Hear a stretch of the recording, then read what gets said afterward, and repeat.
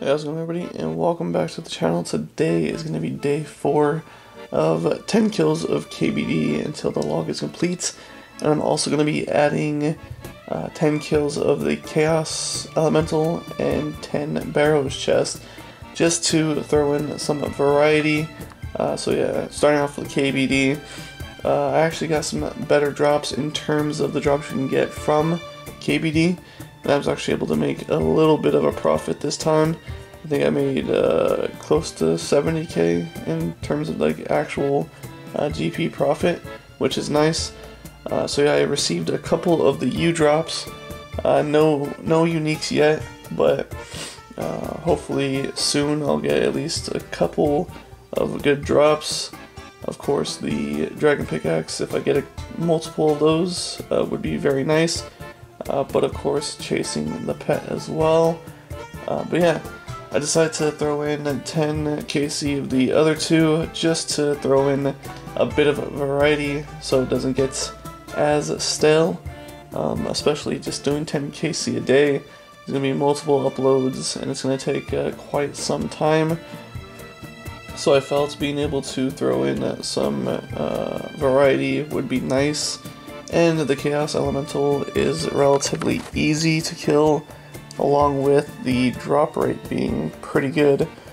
So of course you need the Dragon Pickaxe, which is 1 in 256, and the Dragon 2-hand, 1 in 128, and of course the pets. Now on the wiki it says 1 in 300. I don't know if that's a bug or if that's actually the drop rate for the Chaos Elemental pet. But yeah, hopefully, if that is the case, it's going to be a pretty quick log to complete, and I'll be able to move on to something else. So yeah, basically showing you the setup for what I was using for the Chaos Elemental. Now, my setup is not great.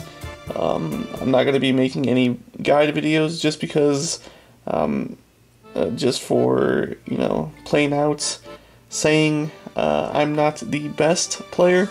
Basically a noob when it comes to bossing and so on, and you know, strategies and whatnot. So I will not be giving out a guide, but that's what I decided to use in terms of my kills for the Chaos Elemental. Just a melee setup. I think I actually end up switching to Justiciar later on down the road, just because the prayer bonus armor wasn't really working for me. So I decided to go and switch to a Justiciar just to have a better defense, and of course only going for 10 kills. I'm able to get it done a lot quicker. If it was a bigger grind, I'd probably have to look into a few different options and strategies, but yeah, the Chaos Elemental is pretty interesting boss to fight and pretty fun. Especially for a boss that I've never tried out. This is my first 10 kills for the Chaos Elemental. So yeah, did not get lucky in terms of drops, of course, but it is so easy to kill and you don't have to use that much money that hopefully later on down the road I'll be able to make somewhat of a decent profit doing 10 KC a day. But there's the drops right there. Not the best, but still pretty decent for only 10 KC. Then I show the log real quick.